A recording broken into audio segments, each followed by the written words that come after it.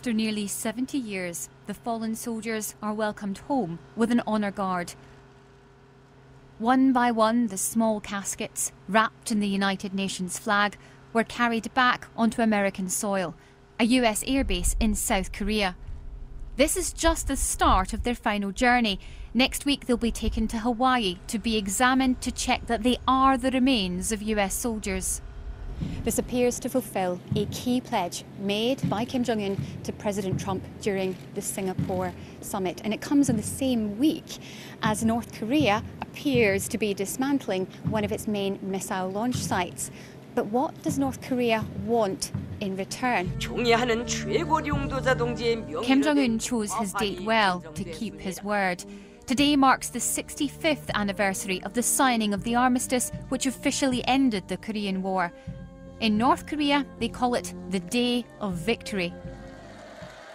In tears and rapture, veterans run into the arms of Chairman Kim, announced state media.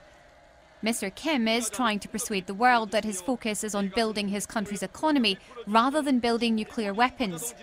Some doubt his sincerity. President Trump, however, will see this as a promise kept and publicly thanked him in a tweet.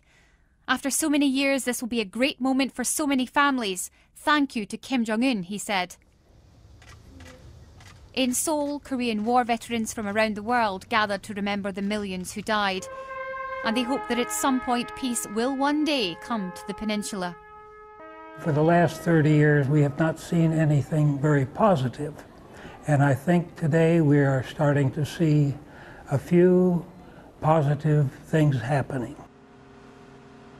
The return of these remains may breathe new life into a peace process that has seemed stalled since the Singapore summit.